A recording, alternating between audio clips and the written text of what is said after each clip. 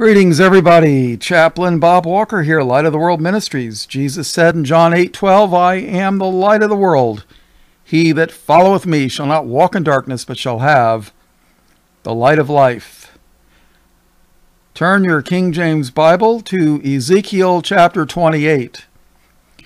Ezekiel chapter 28 is I consider one of the most important chapters in the Bible. So, without further ado, let's get on with it. Ezekiel 28 verse 1.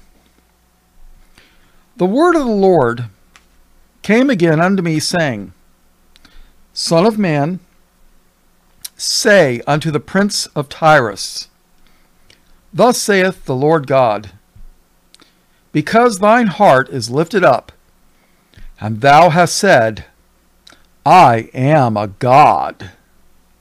I sit in the seat of God, in the midst of the seas. Yet thou art a man, and not God, though thou set thine heart as the heart of God. Behold, thou art wiser than Daniel. Now, remember, Daniel used to interpret dreams. Daniel was given visions of the future. Well, dreams and visions. He saw the future. Daniel's another very important book. And don't look for me to do a commentary on the book of Daniel, because unless the Lord really opens my eyes, because Daniel to me is probably the most difficult book in all the Bible, my opinion. But he says, verse 3, Behold, thou art wiser than Daniel. There is no secret that they can hide from thee. With thy wisdom and with thine understanding, thou hast gotten thee riches, and hast gotten gold and silver into thy treasuries. By thy great wisdom and by thy traffic, merchants trading and what have you, by thy great wisdom and by thy traffic, hast thou increased thy riches, and thine heart is lifted up because of thy riches. Therefore, thus saith the Lord God, because thou hast set thine heart as the heart of God, behold, therefore, I will bring strangers upon thee, the terrible of the nations, and they shall draw their swords against the beauty of thy wisdom, and they shall defile thy brightness. They shall bring thee down to the pit, and thou shalt die the deaths of them that are slain in the midst of the seas. Wilt thou yet say before him that slayeth thee, I am God? Good question. When somebody's getting ready to stick a sword in your stomach, are you going to tell them, I'm God? I don't think so. Wilt thou yet say before him that slayeth thee, I am God? But thou shalt be a man and no God in the hand of him that slayeth thee.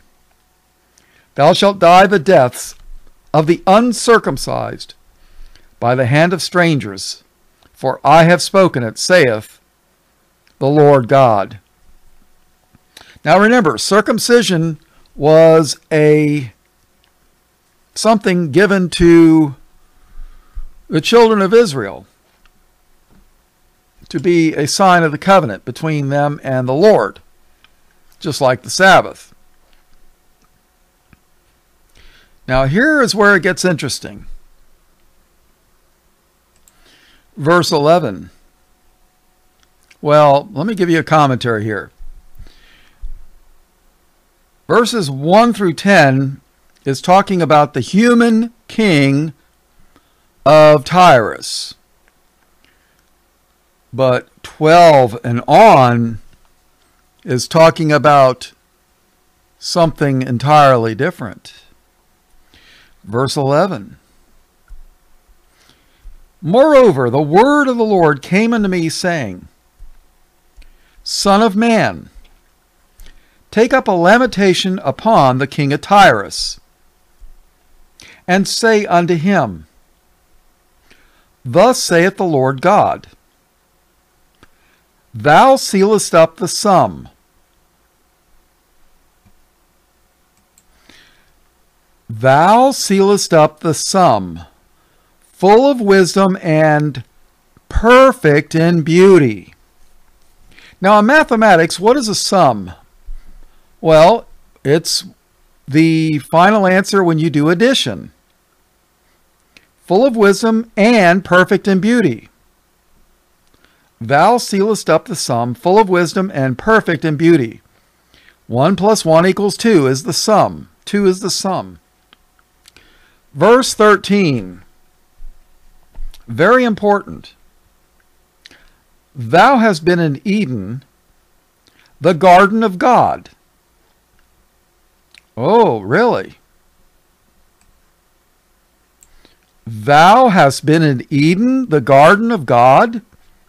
What human king, a couple thousand years later, has been in Eden? The answer is none. This is not talking about a human. Who's it talking about? Let's take a guess.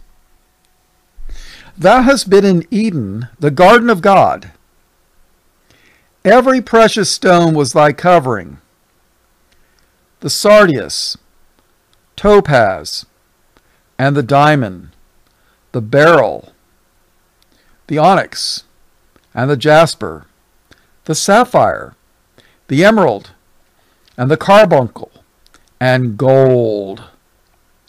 The workmanship of thy tabrets and of thy pipes was prepared in thee in the day that thou wast created. What are tabrets and pipes? They're musical instruments. You know, pipes. A wind instrument. See, this being that had been in Eden, the garden of God, was created, not born. What beings were created and not born? Well, if somebody says Jesus, they're a liar, and they don't know anything. Jesus was not a created being. Jesus had a created body, but he was not a created being. Adam was a created being, and the angels were created beings. Hence why they're called the sons of God. Adam is called a son of God. The angels are called sons of God, Job 38. Jesus is called the only begotten Son of God. Very big difference. So this creature that was in the Eden, the garden of God, was created, not born. And you're talking probably, probably 3,000 something years after Adam. That's what my guess is. 3,000 some odd, probably a little bit more. When Jesus walked the earth was probably about 4,000 years after Adam. Approximately. About. Close to. So, All right, let's go to, I want to show you that list of stones. Where is that list of stones that this created being that was in the Garden of Eden, where are they mentioned? Well, I guess we're going to read Exodus chapter 28, verse 1. And thou shalt take unto thee Aaron thy brother and his sons with him from among the children of Israel, that he may minister unto me in the priest's office. The Levite priest. Aaron and Moses were brothers. They were of the tribe of Levi. The tribe of Levi were the priests. They were the ones that were to serve God in the tabernacle and then later the temple. That was their job, period. Judah was the tribe of kings. So basically the Levites were the religious leaders and Judah was the civil leaders. So if it, when it came time to tell people what the laws of God were, the things to do, like for the Passover and what have you, the Levites. If it was a question of a crime like theft, well, then you went to the king. There was civil and religious law. And there was a time the United States followed that pretty much. Not anymore. Now we have the Antichrist law. And thou shalt, and take thou unto thee Aaron thy brother and his sons with him from among the children of Israel, that he may minister unto me in the priest's office, even Aaron, Nadab, and Abihu, and Eleazar, and Ithamar, Aaron's sons. And thou shalt make holy garments, no, not garments with holes in them, holy garments, for Aaron thy brother, for glory and for beauty. And thou shalt speak unto all that are wise-hearted, whom I have filled with the spirit of wisdom. The spirit of wisdom. See, the Holy Spirit was even working back then. Whom I have filled with the spirit of wisdom, that they may make Aaron's garments to consecrate him, that he may minister unto me in the priest's office. And these are the garments which they shall make: a breastplate, and an ephod, and a robe, and a broidered coat, a mitre is a type of hat, and a girdle. And they shall make holy garments for Aaron thy brother and his sons, that he may minister unto me in the priest's office. And they shall take gold and blue.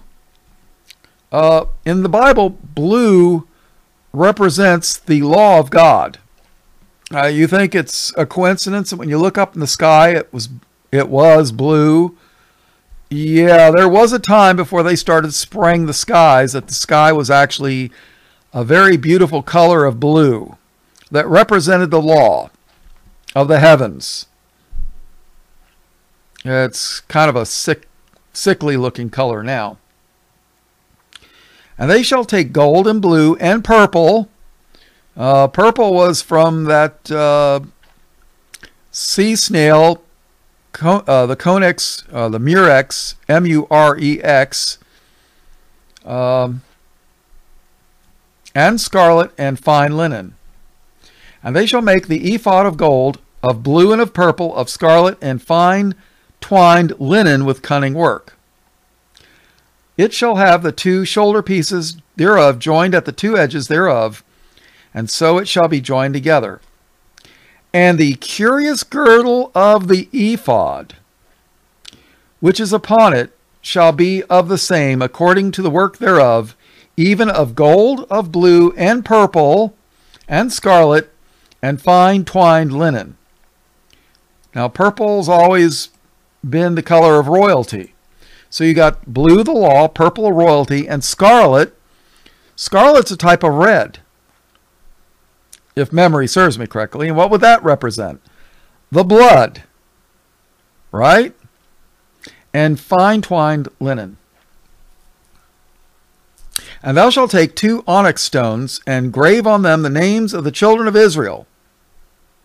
No, not a grave like in a cemetery. Like in engraving, engraving, you'd write it on the stones. Verse 10. 6 of their names on one stone, and the other 6 names of the rest on the other stone, according to their birth. So it's going to go by birth order.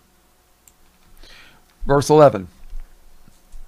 With the work of an engraver in stone, like the engravings of a signet, thou shalt engrave the 2 stones with the names of the children of Israel. Thou shalt make them to be set in ouches of gold. And thou shalt put the 2 stones upon the shoulders of the ephod for stones of memorial unto the children of Israel, and Aaron shall bear their names before the Lord upon his 2 shoulders for a memorial. And thou shalt make 2 ouches of gold. I was trying to look up ouches. I don't see it. I think it's pouches, but I don't know. Probably some type of stone setting. Ladies, you know what I'm talking about. When you got a stone set in a ring. Yeah, so let's keep going here. And thou shalt make ouches of gold. Verse 14. And 2 chains of pure gold at the ends of wreathen work shalt thou make them, and fasten the wreathen chains to the ouches. And thou shalt make the breastplate of judgment with cunning work. Skilled work. After the work of the ephod, thou shalt make it of gold, of blue, and of purple, and of scarlet, and of fine twined linen shalt thou make it. 4 square it shall be doubled. A span shall be the length thereof, and a span shall be the breadth thereof. So a span is some type of measurement. And thou shalt set it in settings of stones, even 4 rows of stones. Here's where we get to where we talked about the stones in Ezekiel. And thou shalt set it in settings of stones, even 4 rows of stones. The first row shall be a sardius, a topaz, and a carbuncle. This shall be the first row. And the second row shall be an emerald, a sapphire, and a diamond. The third row, a ligure, an agate, and an amethyst. And the fourth row, a beryl, and an onyx, and a jasper. They shall be set in gold in their enclosings. Verse 21. And the stones shall be with the names of the children of Israel, 12, according to their names, like the engravings of a signet. Every one with his name shall they be according to the 12 tribes. All right, so let's go back to Ezekiel 28 and verse 13. Thou hast been in Eden, the garden of God. Every precious stone was thy covering. The sardius, topaz, and the diamond, the beryl, the onyx, the jasper, the sapphire, the emerald, and the carbuncle, and gold. Now, where else have we read about this? Is there a place in the New Testament? Let me think. Yeah, there is. I know where it's at. Let's go to Revelation chapter 21. Seems like I just read this. Revelation 21 verse 1. And I saw a new heaven and a new earth. For the first heaven and the first earth were passed away, and there was no more sea. Yeah, I just read this a couple of lessons ago, but we're looking at a different angle. And I, John, saw the holy city, New Jerusalem, coming down from God out of heaven, prepared as a bride adorned for her husband. And I heard a great voice out of heaven saying, Behold, the tabernacle of God is with men, and he will dwell with them, and they shall be his people, and God himself shall be with them, and be their God. And God shall wipe away all tears from their eyes. And there shall be no more death, neither sorrow nor crying, neither shall there be any more pain, for the former things are passed away. And he that sat upon the throne said, Behold, I make all things new. And he said unto me, Write, for these words are true and faithful. And he said unto me, It is done. I am Alpha and Omega. Why Alpha and Omega? Well, real simple. You ever heard of an alphabet? Well, that comes from the first two letters of the Greek. And alpha is the first letter in the Greek, and beta is the second letter. So instead of saying alpha beta, they said alphabet. Yeah.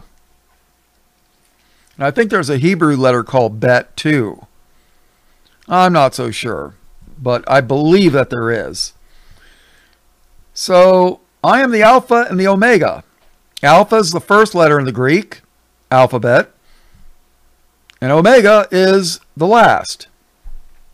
It's like a Z in the English. So Jesus is basically saying, I am A to Z. That's what I am. But it's in Greek. The New Testament was written in Greek. Don't let anybody ever tell you otherwise. There's 5,000 partial manuscripts of the New Testament in Greek. You know how many Hebrew ones there are?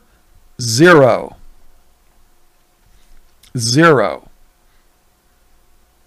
And I've had people try to tell me, oh yeah, well, the Dead Sea Scrolls. Well, you know who's got the Dead Sea Scrolls in the museum? The you-know-whos, and they won't let anybody look at them. Yeah. Or examine them. Because they don't want you to know anything. Verse 6, And he said unto me, It is done. I am Alpha and Omega, the beginning and the end. I will give unto him that is athirst of the fountain of the water of life freely. He that overcometh shall inherit all things, and I will be his God, and he shall be my son. But the fearful and unbelieving. See, people, those that take the mark of the beast are going to be unbelievers. I don't care if they went to church faithfully every Sunday for 35 years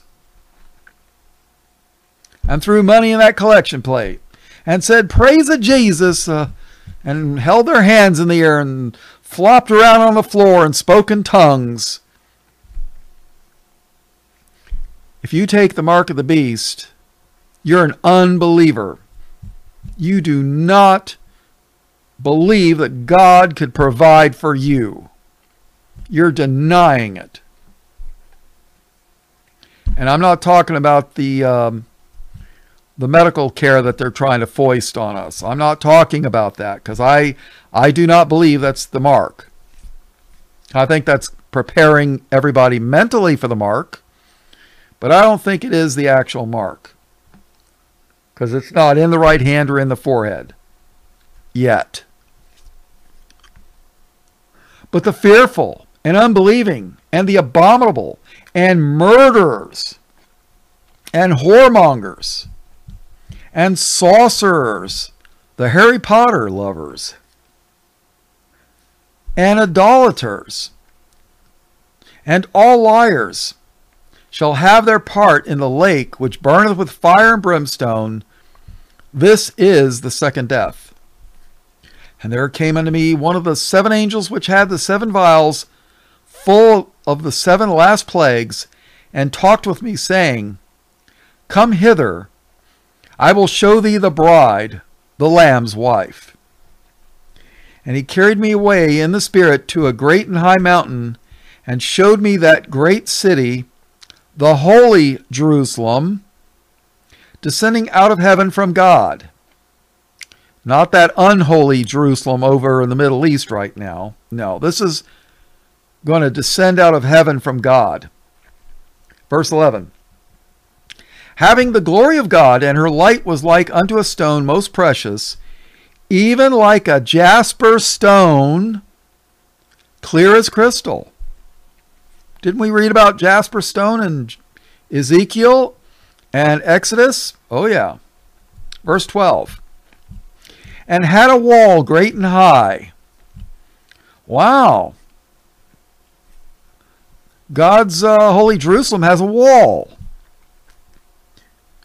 But if you listen to the people over in Washington, D.C., they say a wall is racist. Well, what can I tell you? And had a wall great and high, and had 12 gates. 12 gates. And at the gates 12 angels, and names written thereon, which are the names of the 12 tribes of the children of Israel. There is no 13th Gentile gate. You are either Israel or you are not. But Chaplain Bob, my Baptist preacher said, well, I don't care what your Baptist preacher said. He's probably a Mason anyways. You know, they claim they believe the King James Bible, and then they tear it apart and with their doctrines. Oh, yeah, it's disgusting. I'd love to be part of a church, but they're all 501c3 government charter tax exempt corporations. So there's 12 gates. And on those gates, which are the names of the 12 tribes of the children of Israel, there is no 13th Gentile gate. Verse 13. On the east, 3 gates. On the north, 3 gates. On the south, 3 gates. And on the west, 3 gates. And the wall of the city had 12 foundations. And in them the names of the 12 apostles of the Lamb. I don't think Judas Iscariot is one of the names. No. I think it's Paul. Verse 15. And he that talked with me had a golden reed to measure the city, and the gates thereof, and the wall thereof. And the city lieth foursquare, and the length is as large as the breadth. And he measured the city with the reed, 12,000 furlongs. The length and the breadth and the height of it are equal. And he measured the wall thereof, 144, just like the 144,000, right? And 144 cubits, according to the measure of a man, that is, of the angel. Now, a cubit is approximately 18 inches, about half a meter. It was approximately from the tip of the index finger down to the elbow of a man. It's approximately 18 inches, or half a meter. So 144 cubits, that would be about, what, 70 meters? I think. Something like that. I don't know. It's a pretty high wall. You're not going to take a 30-foot ladder and scale it. No. All right, verse 18. Here is why I've been, this is why I've been reading this whole chapter. 18.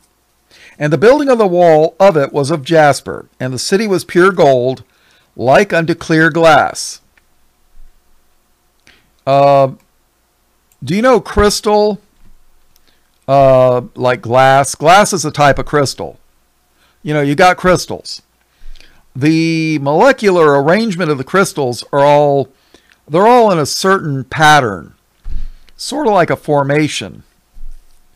So it allows light to go through it. Do you realize this pure gold is like a crystal? Ladies, have you ever seen lead crystal? You know, lead is like a gray color, and you can't, it's not transparent. But if you take lead crystal, you can actually, you could sort of kind of see through it. Well, this is going to be gold crystal, crystal gold. And the city was pure gold like unto clear glass. Verse 19, here's where we start talking about the gemstones again. And the foundations of the wall of the city were garnished with all manner of precious stones.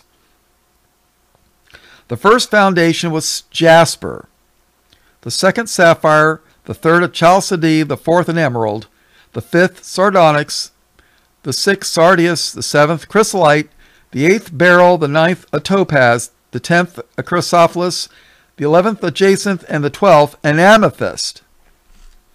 Just like in Exodus 28, just like in Ezekiel 28. The gemstones of the breastplate of the high priest. The stones that were for that created being that was in the Garden of Eden, who was created. Same, you know. Everybody says, oh, we're New Testament Christians. I don't want to read that Old Testament. That's for the you-know-whos. You know, that's of no value to us. I'm going to be in New Jerusalem in the 13th Gentile gate that doesn't exist. No.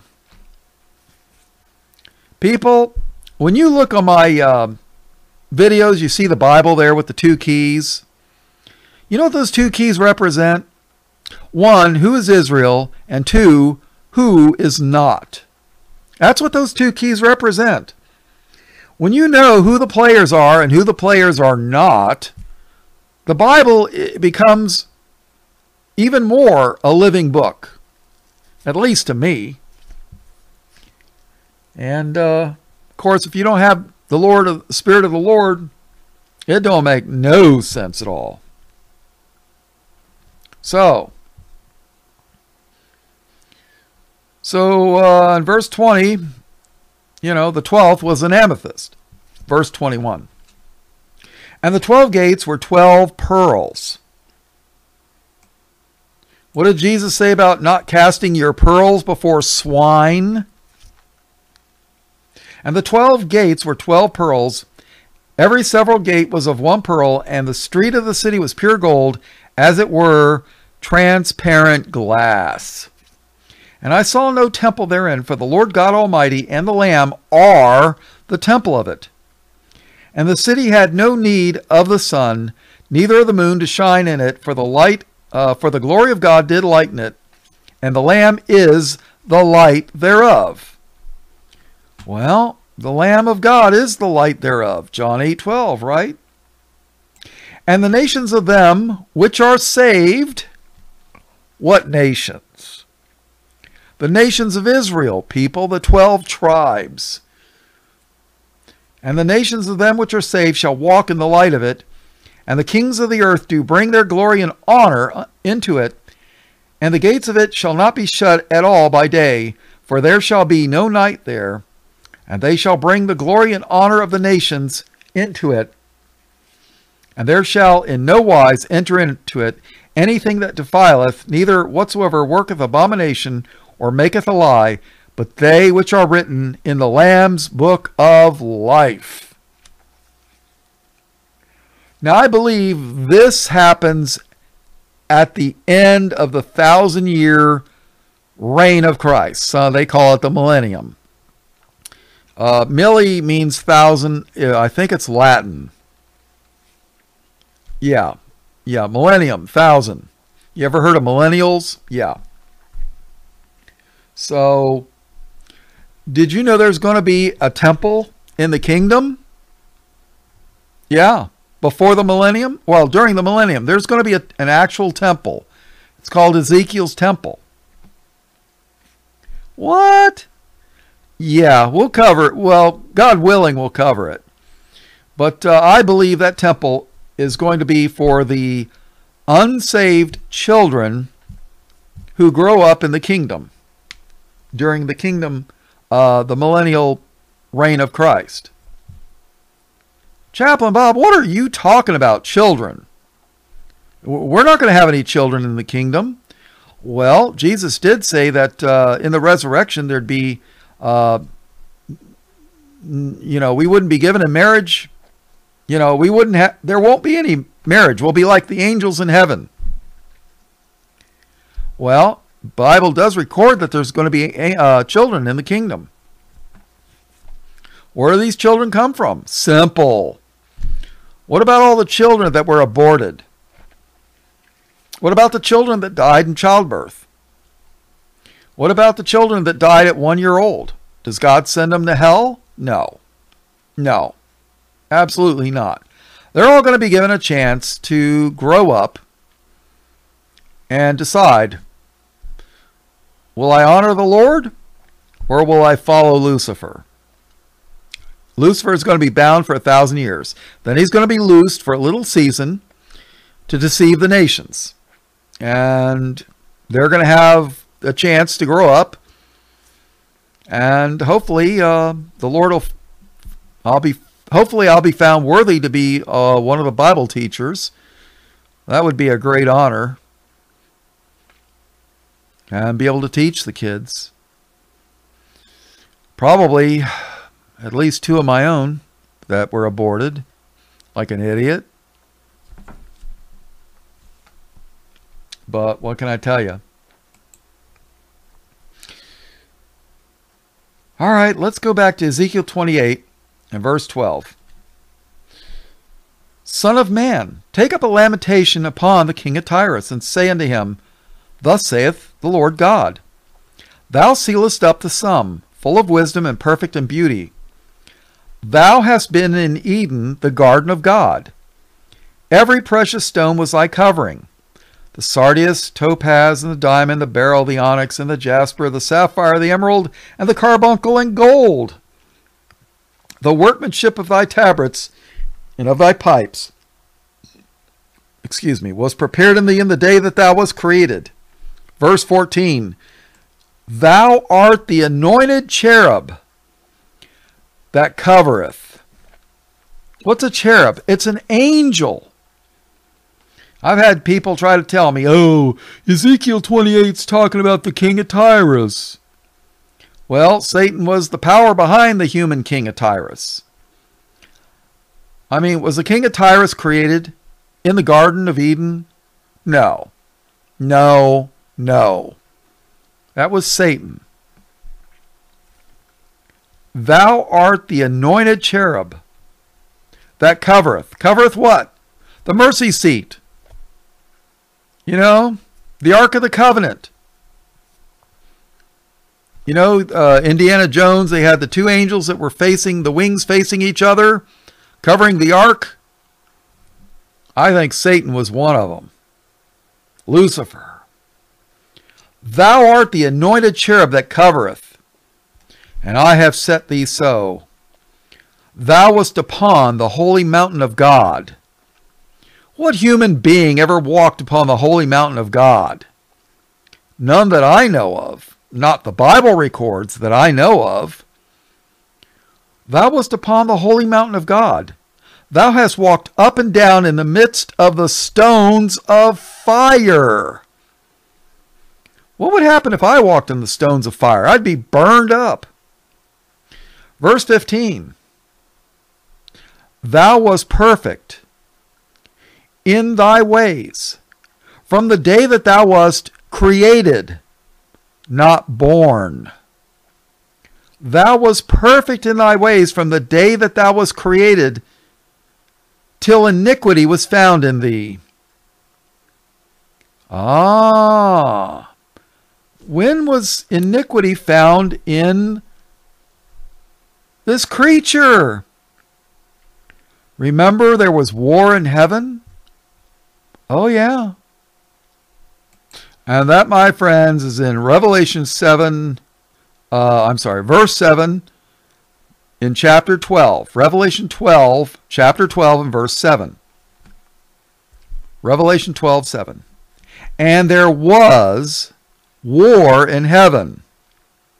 Michael and his angels fought against the dragon, and the dragon fought and his angels, and prevailed not, neither was their place found any more in heaven. Sorry they got the boot. Well, I'm not sorry they got the boot, but yeah. Ezekiel 28:15, thou wast perfect in thy ways from the day that thou wast created, till iniquity was found in thee. Yep. By the multitude of thy merchandise, they have filled the midst of thee with violence. Well, what would a war in heaven be? Wouldn't that be violent? Oh, yeah. By the multitude of thy merchandise, they have filled the midst of thee with violence, and thou hast sinned. Therefore I will cast thee as profane out of the mountain of God, and I will destroy thee, O covering cherub, from the midst of the stones of fire. Thine heart was lifted up because of thy beauty. Well, you know, what do you think Eve was talking to in the garden? You know, a talking snake? No, the Bible tells you that old serpent called the devil and Satan, that old serpent called the dragon and Satan. You know, read Revelation 12. It tells you who the serpent is. Eve was probably talking to one of the most beautiful, if not the most beautiful, of God's creation. Thine heart was lifted up because of thy beauty. Thou hast corrupted thy wisdom by reason of thy brightness. Wasn't Satan called an angel of light? Absolutely. 2 Corinthians chapter 11,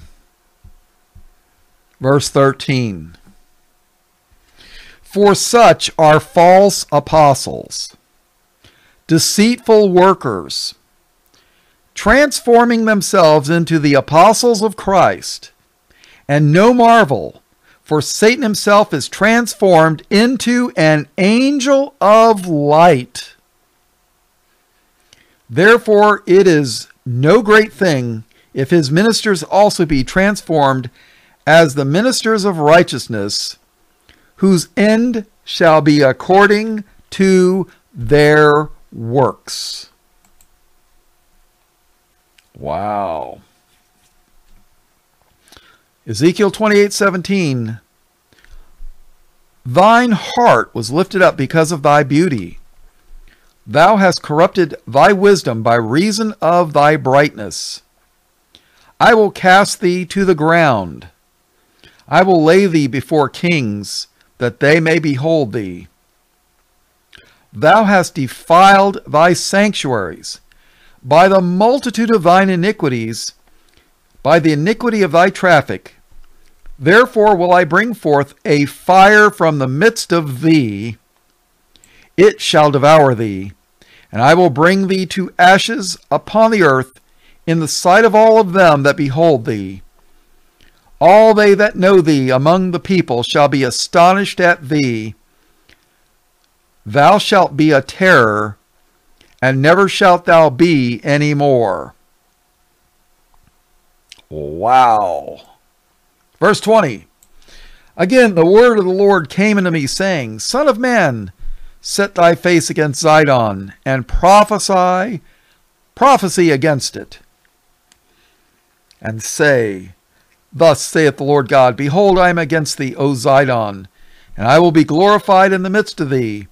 And they shall know that I am the Lord, when I have executed judgments in her, and shall be sanctified in her. For I will send into her pestilence, disease, right? Pestilence and blood into her streets, and the wounded shall be judged in the midst of her by the sword upon her on every side. And they shall know that I am the Lord. 24. And there shall be no more a pricking briar unto the house of Israel. See, God told Israel that if they didn't get rid of the Canaanites, that they'd be thorns in their sides. Oh, yeah. When the Lord took Israel out of Egypt and brought them into the promised land, he told them to kill the Canaanites, drive them out, get rid of them. Numbers 33:55. And of course, the modern church world says, well, you know, God wants to save the Canaanites now. Matter of fact, they teach that we are the Canaanites. Well, you know, the you-know-whos are God's chosen people, and we're just a bunch of Canaanite Gentiles saved by grace, that God changed his mind, you know. That's what they teach. Ask John Hagee. He'll tell you. We're just a bunch of Gentiles. We're a bunch of Canaanites. Numbers 33:55. The Lord said, but if ye will not drive out the inhabitants of the land, the Canaanites, but if ye will not drive out the inhabitants of the land from before you, then it shall come to pass that those which ye let remain of them shall be pricks in your eyes and thorns in your sides, and shall vex you in the land wherein ye dwell. What did they put upon Jesus' head? A crown of thorns. Oh, yeah. Joshua 23:13. Know for a certainty that the Lord your God will no more drive out any of these nations from before you, but they shall be snares and traps unto you, and scourges in your sides, and thorns in your eyes, until ye perish from off this good land which the Lord your God hath given you. Judges chapter 2. Judges chapter 2 verse 1. And an angel of the Lord came up from Gilgal to Bochum and said, I made you to go up out of Egypt, and have brought you unto the land which I swear unto your fathers. And I said, I will never break my covenant with you. And ye shall make no league. What's a league? An agreement, a covenant, a contract. You don't make an agreement with them. And ye shall make no league with the inhabitants of this land. Ye shall throw down their altars. Yeah, throw down the altars of the Satanists. But ye have not obeyed my voice. Why have ye done this? Wherefore I also said, I will not drive them out from before you, but they shall be as thorns in your sides, and their God shall be a snare or a trap unto you. Oh boy.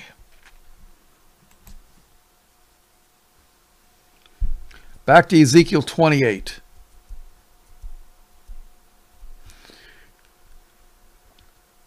And there shall be no more a pricking briar unto the house of Israel. Now, we're talking about Zidon here. Zidon, one of the Canaanites. Verse 24. And there shall be no more a pricking briar unto the house of Israel, nor any grieving thorn of all that are round about them that despise them. And they shall know that I am the Lord God. Thus saith the Lord God, when I have gathered the house of Israel from the people among whom they are scattered, and shall be sanctified them, and sanctified in them in the sight of the heathen, then shall they dwell in their land that I have given to my servant Jacob, and they shall dwell safely therein, and shall build houses and plant vineyards. Yea, they shall dwell with confidence when I have executed judgments upon all those that despise them round about them, and they shall know that I am the Lord their God.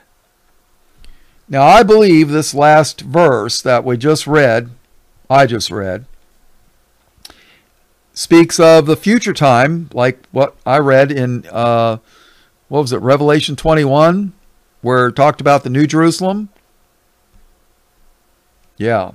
And they shall dwell safely therein, and shall build houses and plant vineyards. Yea, they shall dwell with confidence when I have executed judgments upon all those that despise them round about them. And they shall know that I am the Lord their God.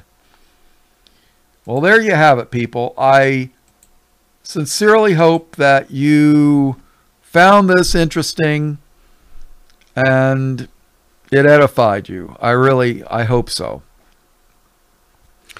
All blessings, praise, glory, and honor to God the Father and his only begotten Son, Jesus, who is the Christ, the Lamb slain from the foundation of the world. All blessings, praise, glory, and honor in Jesus' precious name. Amen.